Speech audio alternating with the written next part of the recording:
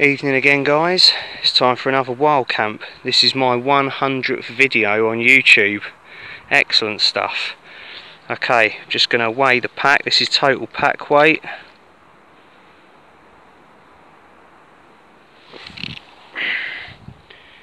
Coming in at a whopping 9.4, 9.5 kilos.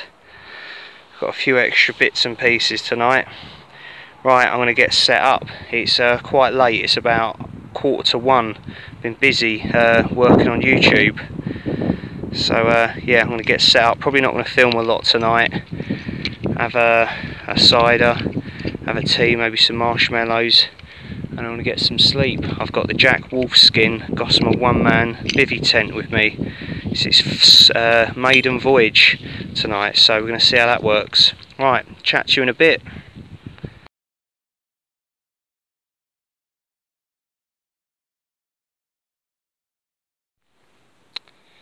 Right guys, that's the Wolfskin Gossamer one-man Bivvy Tent all set up. Didn't take me too long actually, and it was a lot easier than I thought.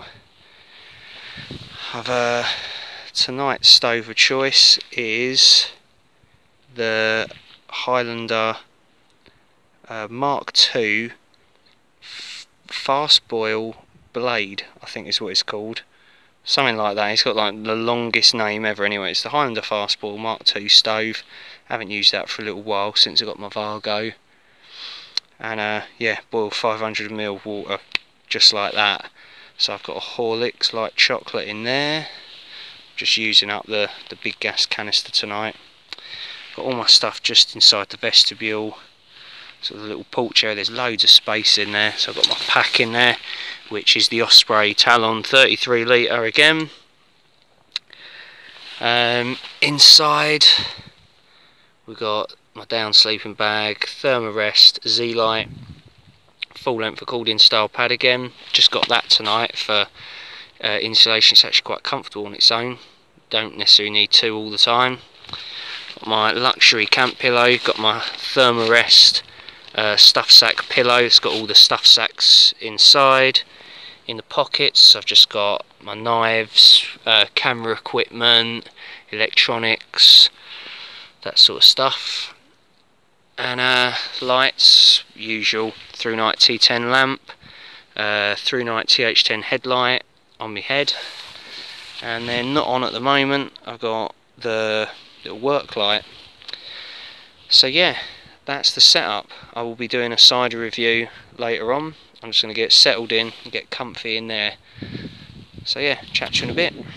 Couldn't have asked for a better maiden voyage for a new shelter. It's actually raining outside.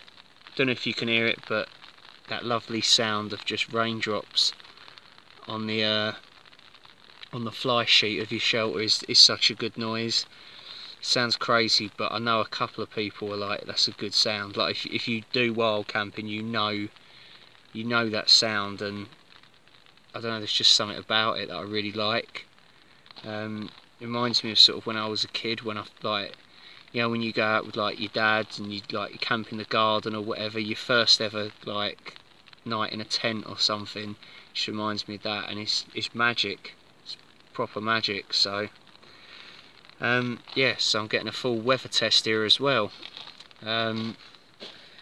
Anyways, I've got tons of space in here, so much room. Literally I'm just spread out. It's brilliant, so I'm really happy about that. Anyways, yeah, I'm going to be in here now for the rest of the night, so bet you thought I'd forgotten, eh? No cider time. Always a cider time on Tom Outdoors. Right, here we go. So we've got tonight's cider. If you can just about see that, it's like Blair Witch Project again, isn't it? It's a Copperberg mixed fruit premium cider. So some of you might have tried this before. It's quite a popular cider. I seem to sell it everywhere. 4% alcohol volume. It's probably not a lot. No point in me reading too much out, as I say, because it's quite a well-known cider. I've had this a long time ago and wasn't a massive fan of it, but I've since sort of got into more fruit ciders, so that could change. Right, let's crack this bad boy open.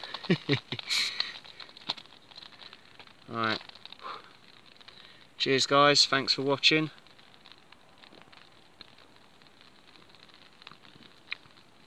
Oh, hello. Oh, you're a naughty one. People outside are probably thinking, what is he going on about? What is going on in there? In a one-man bivvy tent.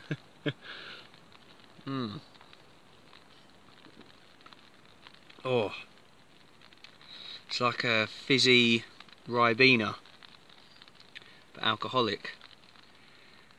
That's nice. It's erring on the side of sickly though a little bit, so that loses it a point straight away.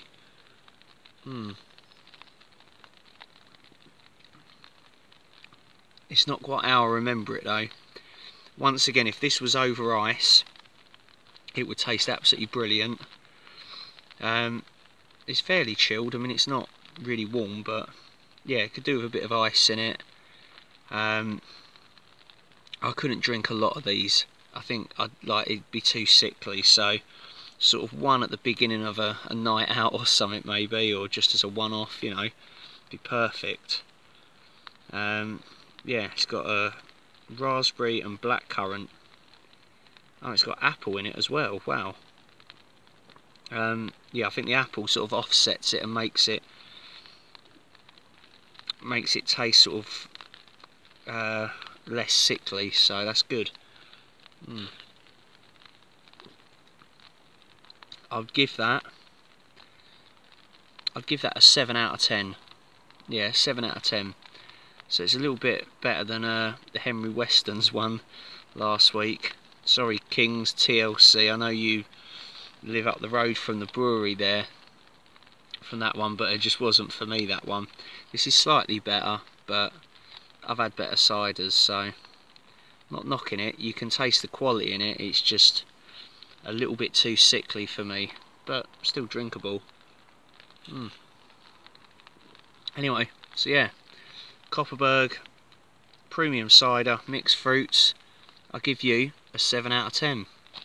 Cheers. Right guys, that's it from me for tonight. I'm going to finish the cider off, have my Horlicks, maybe eat some marshmallows. I haven't bought a lot of food with me again because I've had a big dinner before I come out. Seems to do the trick. Just snacks really, and I've got some breakfast for the morning. So and that's when you'll next see me. So I think I'm going to get a good night's sleep in this. I'm kind of looking forward to it actually. So yeah, you'll see me in the morning. See you later. Good morning guys. I slept absolutely brilliantly last night. This Gossamer tent is so spacious. It's absolutely brilliant. Kept me warm. Kept me dry. It rained pretty much all night. At times not heavy, but the rain was still there. And yeah, I'm just looking around now, around the bathtub floor and that. None of it looks like it's leaked. The porch looks dry because I've got a lot of stuff in there. Yeah, it's absolutely brilliant.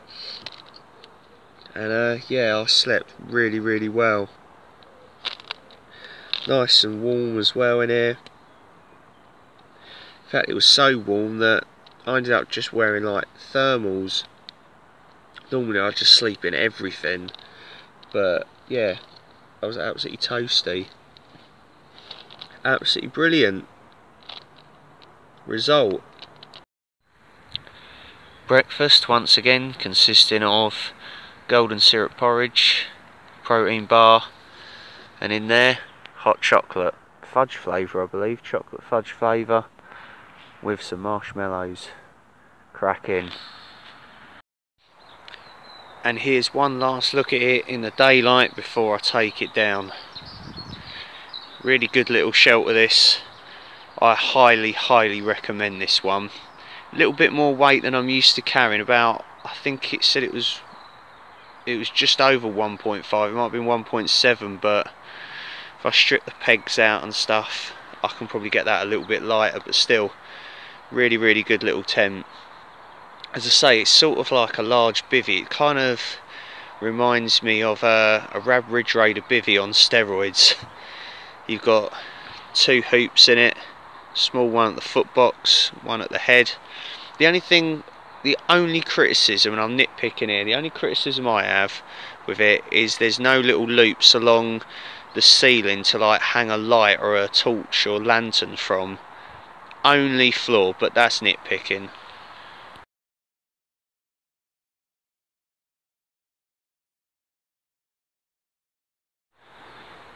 All packed up. All that's left is just a dry patch where I was. Okay, let's do the base pack weight.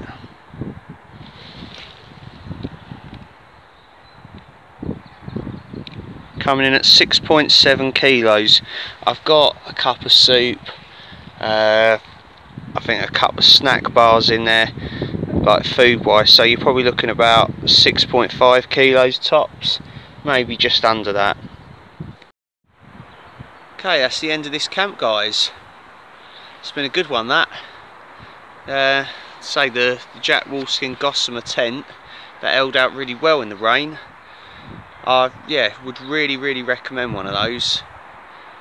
And yeah, I'll hopefully be using it again in the near future a few more times. As I say, I'll try and sort of change my kit out and use different things each time rather than sort of get attached to like one thing. I'd just like to sort of get a different feel for different shelters, as you've probably guessed if you've watched a few of the videos on the channel. Cheers for the support as always. Thanks for watching this one. Hope you liked it. Get in the comments, let us know what you think. And yeah, this was my 100th video on YouTube. So yeah, cheers. See you later.